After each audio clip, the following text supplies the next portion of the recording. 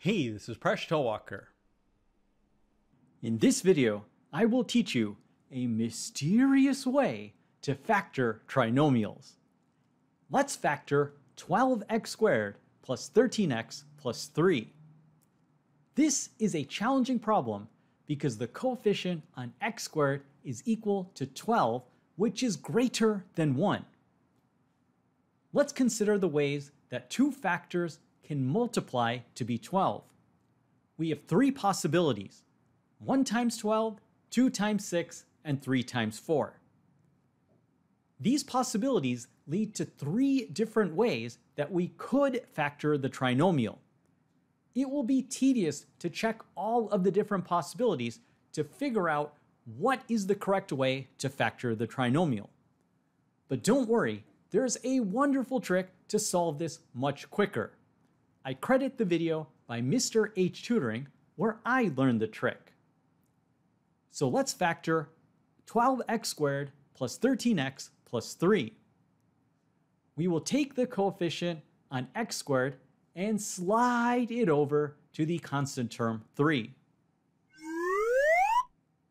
So we take 3 times this factor of 12. We now analyze a new quadratic, x squared plus 13x plus 36. How do we factor this? The coefficient on x squared is equal to 1.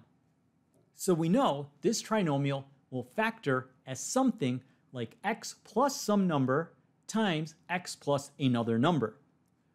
We are looking for two whole numbers that have a product that's equal to 36 and a sum that's equal to 13. Looking at the factors of 36, we consider all of the possibilities, and we see the possibility that works will be 4 times 9. 4 times 9 is equal to 36, and 4 plus 9 is equal to 13. So we can factor the trinomial as x plus 4 times x plus 9.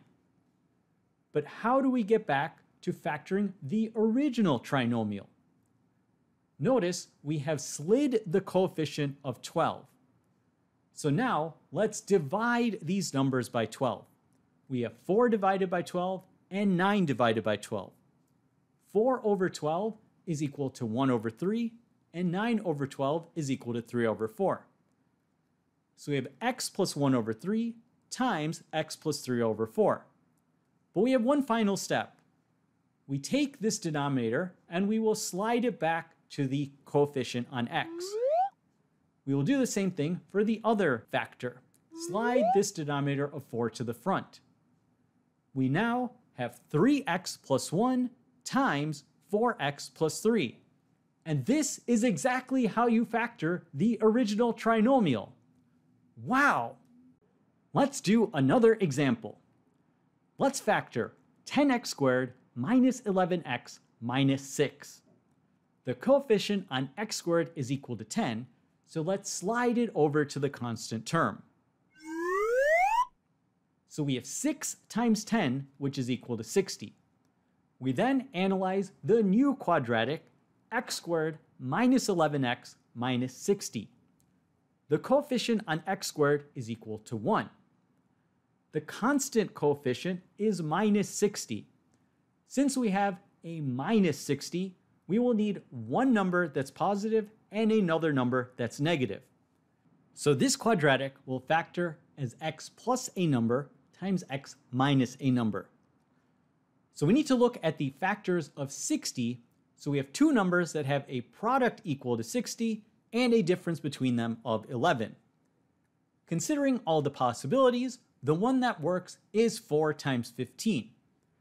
The middle term is minus 11x, so we need to subtract the larger number. This means we factor this quadratic as x plus 4 times x minus 15. We now slid the coefficient of 10, so we need to divide these numbers by 10. So we have 4 over 10 and 15 over 10. Let's simplify the fractions. 4 over 10 is equal to 2 over 5, and 15 over 10 is equal to 3 over 2. So we have x plus 2 over 5 times x minus 3 over 2, and now we will slide back the denominator. So we take this 5 and bring it to the front, and we take this 2 and bring it to the front, and we end up with the factorization of 5x plus 2 times 2x minus 3. And that's how you factor the original quadratic. Amazing!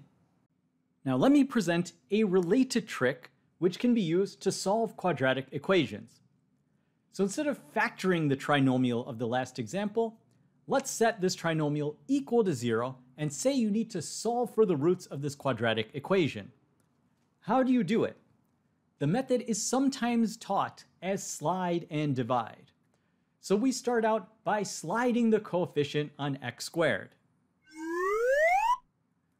We take this factor of 10 and we multiply it by the constant term of 6. So we now have the related quadratic of x squared minus 11x minus 60 is equal to 0. We need to factor this quadratic. We just did this in the last example. We have x plus some number times x minus a number. We go through the factors of 60, and we see the factors that work are 4 and 15.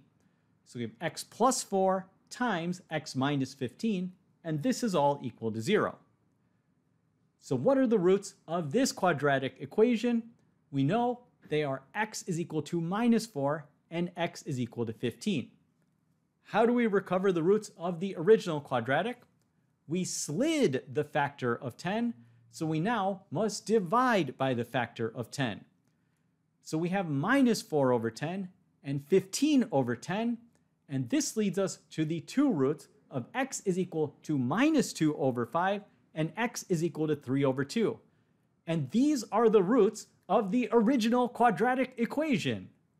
Wonderful! The first time I saw these examples, I was in disbelief. We got to the right answers, but I didn't understand why these tricks worked. So let me give a little bit of justification for why these mysterious tricks actually do work mathematically. Start with a general quadratic equation. Ax squared plus bx plus c is equal to 0. We can solve for the roots of this equation using the quadratic formula.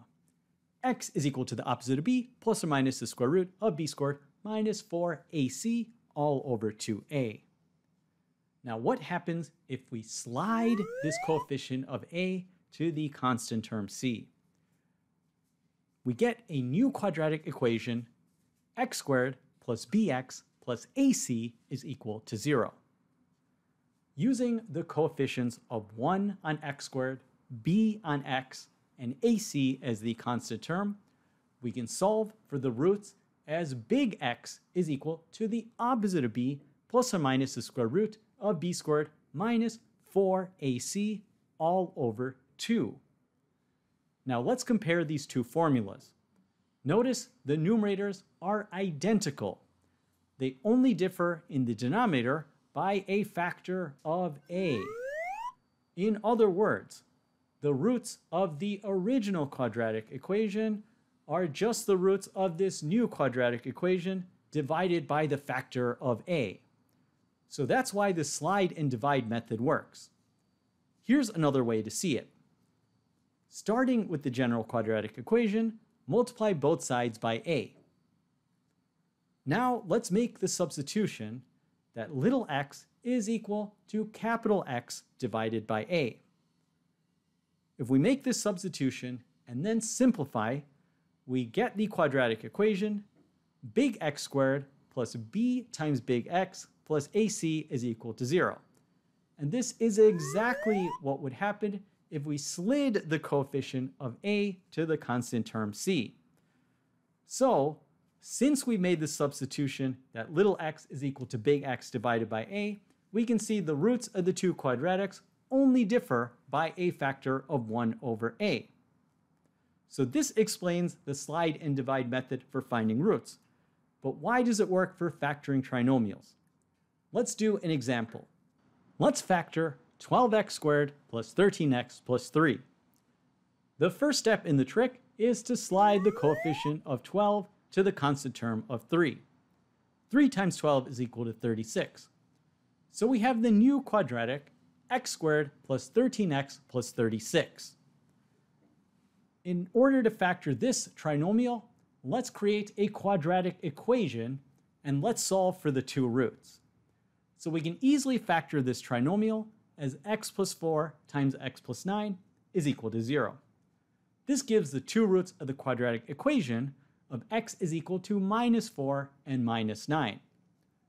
By the slide and divide trick, which we just justified, we know that if we have the equation 12x squared plus 13x plus 3 is equal to 0, the roots of this equation will be the roots we've just derived divided by this factor we've slid. So the roots of this quadratic equation will be equal to minus 4 over 12 and minus 9 over 12. This simplifies to be minus 1 over 3 and minus 3 over 4. So from these roots, we could factor a quadratic equation which has the same roots as x plus 1 over 3 times x plus 3 over 4 is equal to 0. So this quadratic equation has the same roots, but it's off by a factor of 12. We need this coefficient to be 12. So how do we account for that? We multiply both sides of the equation by this coefficient of 12. 0 times 12 is equal to 0, so this vanishes. Now, how do we move these denominators over? Well, notice that 12 is equal to 3 times 4. So we will move a factor of 3 to this first linear term, and we will move a factor of 4 to the second linear term. So this 12 will get distributed through in a way where we multiply x plus 1 over 3 times 3 and x plus 3 over 4 times 4. This exactly has the same effect of moving this denominator over to the front. So we do this for both of these linear factors, and we end up factoring the trinomial as 3x plus 1 times 4x plus 3. And that's why this wonderful trick works. Wow! Thanks for making us one of the best communities on YouTube.